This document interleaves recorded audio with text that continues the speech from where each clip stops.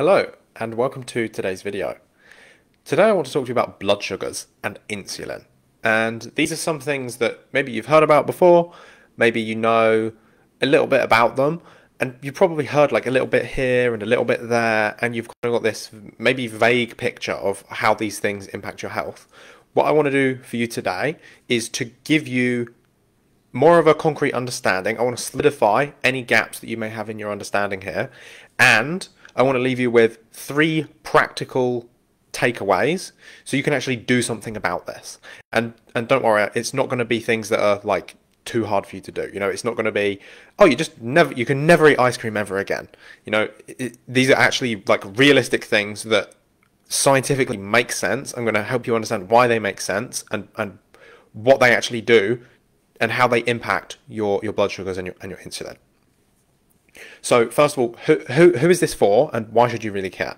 So this is for anyone that has diabetes, pre-diabetes, has so in their testing they're having like decreased insulin sensitivity, or they've got blood sugar dysregulation. So this could be like if you've got high blood glucose when you get your blood tests done, or you've got a high HbA1c. That's more of like an indicator of long-term blood sugar dysregulation. This is also really helpful if you have PCOS or you've got any other diseases that are associated with your body losing insulin sensitivity or losing its ability to maintain its blood sugars. So this is also relevant for things like adrenal fatigue as well, because that's something that's really connected with blood sugar instabilities. And what we're going to be doing is we're going to try and get more stable blood sugars. That's basically what we're going to be trying to do here. So we're trying to reduce the spikes, we're going to try and reduce the peaks, and we're going to try and reduce the dips as well. And we're going to try and have more stability. And this is like stability is balance, balance is health, and that's what we're going to do. So why is it bad when we have blood sugar spikes? So whenever we eat something that has a very high glycemic load, so an example of this would be like if you drink like a can of Coke, or if you were to eat something that is very high in sugars that is going to absorb into your bloodstream very, very quickly. And what's going to happen is your blood sugars spike up very, very high, very, very fast. So your blood sugars go from like the healthy range where they're at, and they go really, really high, really, really quick. And your blood sugars actually have a kind of a tight band of an optimal range. So there's like this ideal range that they want to stay. When they start to creep towards the upper limit of that, your body is like, oh, we need to do something about this. Let's release some insulin. And the insulin gets released, and what insulin does is it tells all of this sugar that's now entering your blood, it kind of tells the cells to take this sugar out of the blood and to bring that insulin, the insulin tells the cells to take this sugar inside of themselves. So then your cells have sugar and they can use this sugar as energy. This process is normal and this process is fine. You're always going to have an insulin spike whenever you eat, even if you don't eat any carbs at all. Even if you eat a completely keto meal, you will still have a blood sugar spike. It still happens. You don't ever want to get rid of them. Like, this is how your body functions.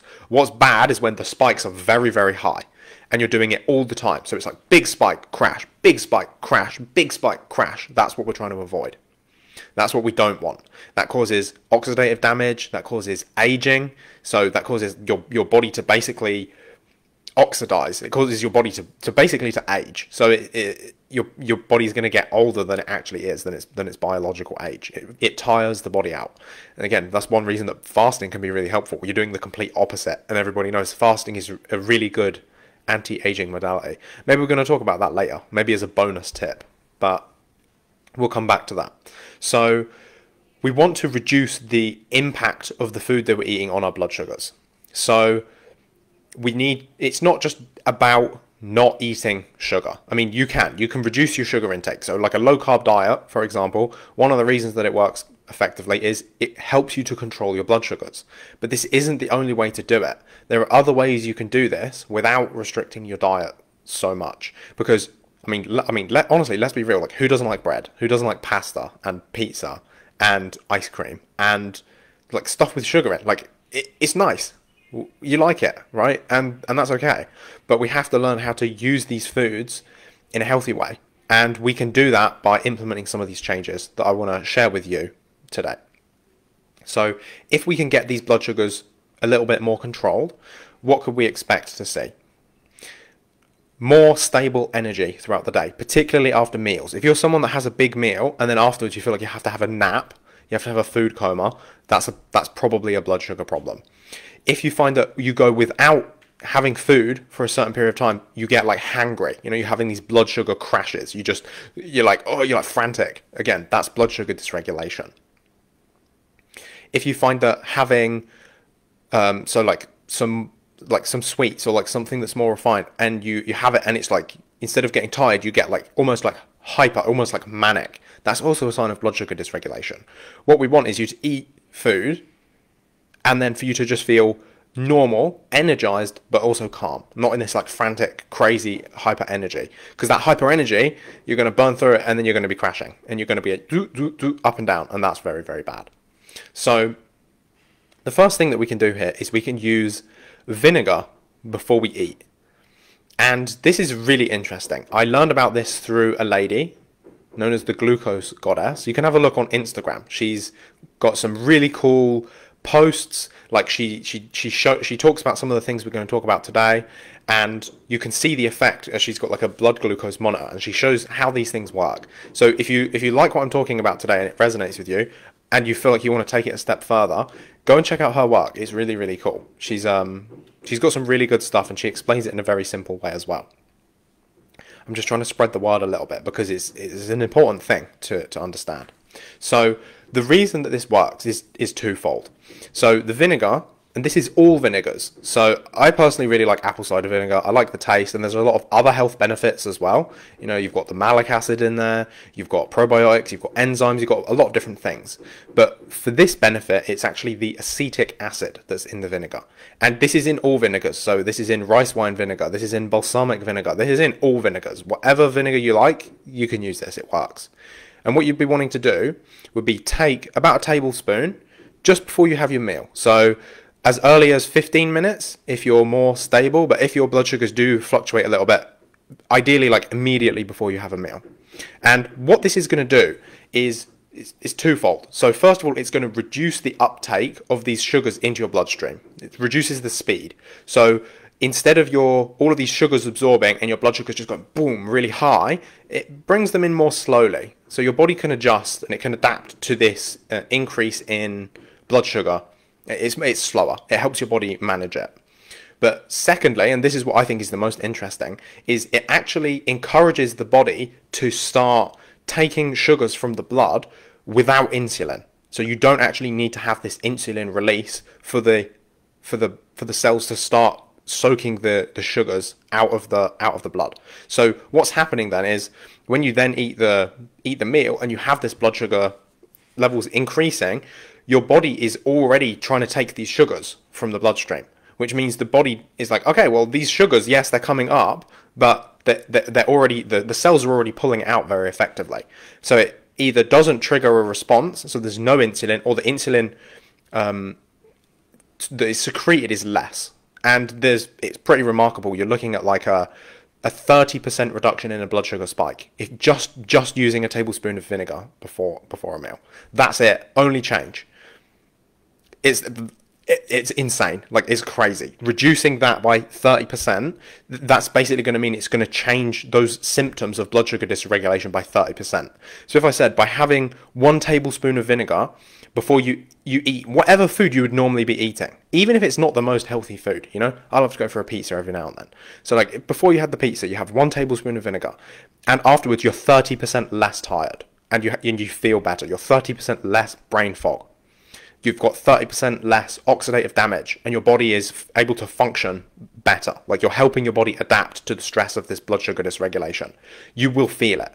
Imagine feeling 30% better just by having some vinegar before your meal. Like, crazy, insane, super useful technique, and it's so easy. That's why I really, really like it.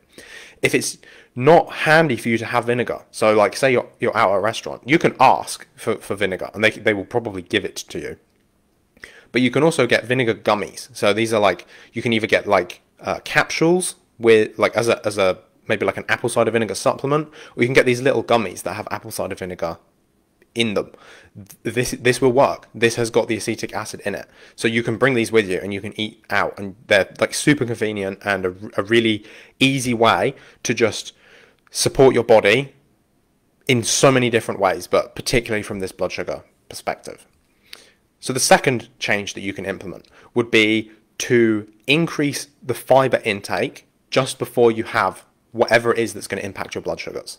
So this could be a lot of different things, but generally fiber, you're thinking vegetables. So this could be a small salad. This could be like a little, and this doesn't even have to be a lot. This could be like a little bowl of soup.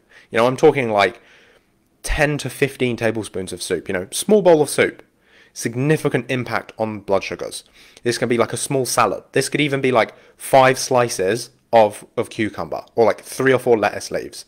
And bonus points if you put vinegar on them as well. Then you're getting a double whammy. You're combining both of these. If you look in the countries where, so for example, let's take pizza and pasta. These come from Italy. Whenever you order these things, they come with a salad before the pasta or the pizza is brought to your table. It comes with a salad that has vinegar on it. It's like these cultures knew this. They knew that the people that ate these foods felt better if they had these things beforehand. And that's because it really helps it helps your body to process this. It helps your body to manage this change and fluctuation in blood sugars. So again, you still get to eat pasta and you still get to have pizza. Amazing. All you do is you have some form of vegetables before it, be it a small soup, a little salad, even like some tomatoes, half an avocado, just something, and you combine that with vinegar. Amazing. If you can't do vinegar, just do the salad. If you can't do the salad, just do the vinegar. If you can't do either, then there's still things that we can talk about.